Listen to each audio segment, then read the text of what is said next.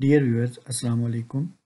In our previous video of molecular docking studies, we performed molecular docking in 2008 and 2019 version.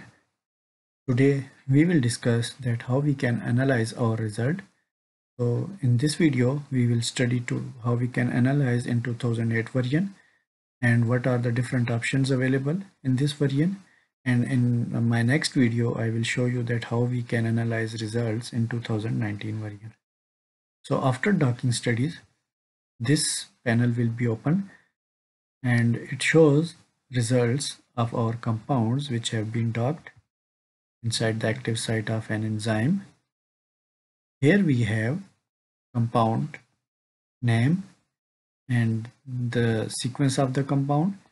This is compound number 1, and from here it is compound number 2. We have only selected final 10 poses.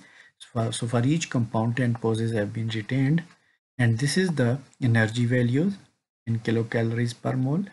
These are the binding energies like here, and our compound's best energy is in descending order like -6.83, -6.52, and it decreases down.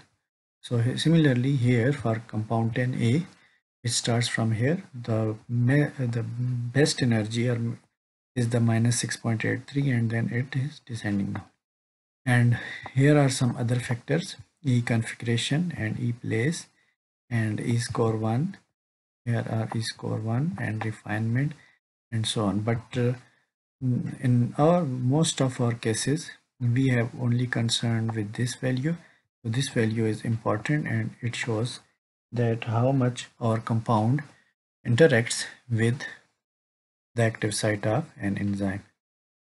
So after this, how we will analyze in 2D and 3D interactions. So we have to go file, browser. So here we open our browser where we will select our compound and interactions. From here we will go to compute, and here we will open ligand-target interaction. Now this will show us a ligand-target interaction. This is our ligand compound which is co-crystallized inside the active site of an enzyme in 2D format. Now we will select our compounds. So we will go to browser atoms. From browser atoms, we will go to our compounds and here apply. So this is our first compound 9A with first pose, and it shows the 2D interaction of our compound inside the active site. Here residues are present, amino acid residues, and different type of interactions are shown here, like hydrogen bonding in green line, and metal interaction here with zinc, which is present inside the active site of carbonic anhydrase 2. And here is all the parameters are given here, like acidic amino acids, basic amino acids are colored in blue circles, and greasy proximity and proximity contour. This is proximity contour for 2D interaction, and here ligand exposure to the solvent and receptor exposure to the solvent is shown here in this color, in blue color. Okay, so how we can make a pose, or we can make changes. So we will go to ligand, and from here we can select diagram options, and we can remove this exposure to the solvent, ligand exposure or receptor exposure. So we can remove here. We can also remove proximity contour, but no need of this. So after applying, now it will be more clear, and solvent exposure is removed. From rendering option, we can use residue size. Let's pause here. Residue size is 1.5. We can enlarge it. Like here, I'm going to make it to apply. Now these residues will be shown in larger size. We can rotate our compound at 90 degree or 180 degree, or we can select here, and some other parameters are here, like hydrogen bond minimum score and ionic bond and solvent. So in this way we can choose our ligand target interaction. From here, from browser atom, we can move to other poses. Like here, I'm going to pose number 4 and apply. This is our pose number 4, then 5, 6, 7, 8, 9, 10, and after this our second compound here, it is 10A. So 10A will be shown here now. This is our second compound, and we can move further here, and it is from move to the first one, and here from here we can move to the last one. So in this way we can select our pose, and we can export our 2D file. From here, export, we will go to PNG, or we can select GIF or JPG format, and from here we can make it maximum resolution, and background, white background, we can choose white background, and OK.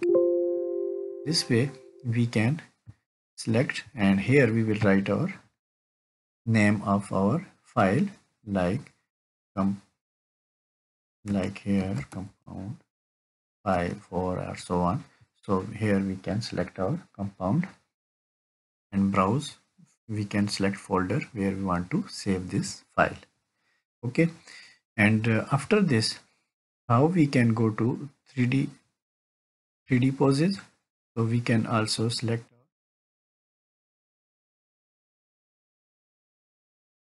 we can isolate this. After isolation, it will be like this.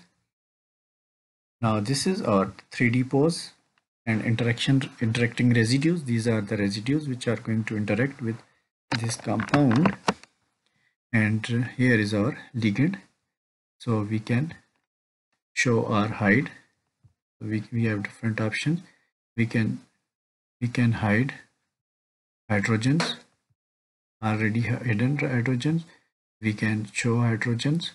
We can hide hydrogen bond. We can also make a surface, like here I'm going to show surface. So here is our ligand. So now ligand shows surface of the ligands, and we can also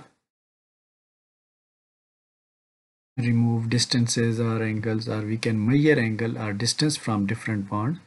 So here I'm going to, so we can measure these distances from this one, measure distance, so on, and we can also select our ligand. So selection, select our ligand, and we can make it ball and stick model, line model, space filling, and so on.